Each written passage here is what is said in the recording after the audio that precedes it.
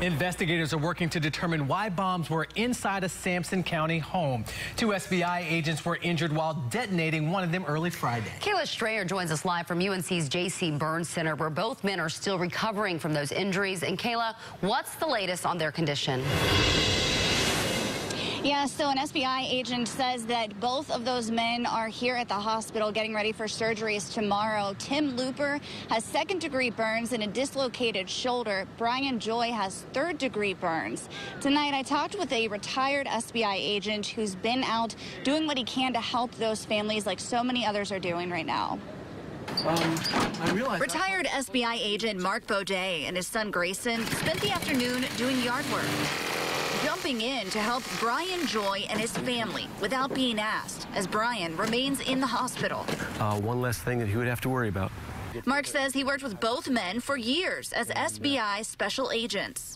Brian and Tim are probably two of the most upstanding people that you'd ever want to know. Their injuries happened at this house in Sampson County early Friday as the agents worked to detonate explosive materials.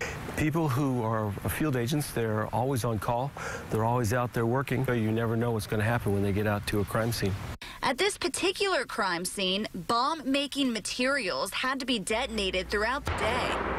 As our cameras captured Friday, it's an intense and dangerous process. The people who work in law enforcement are some of the most dedicated, most giving people that you'd ever want to know. They're also willing to give you their lives if that's what's required of it.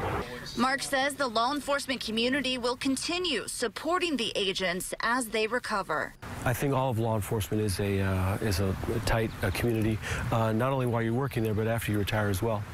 Brian and Tim are probably two of the most upstanding people that you'd ever want to know.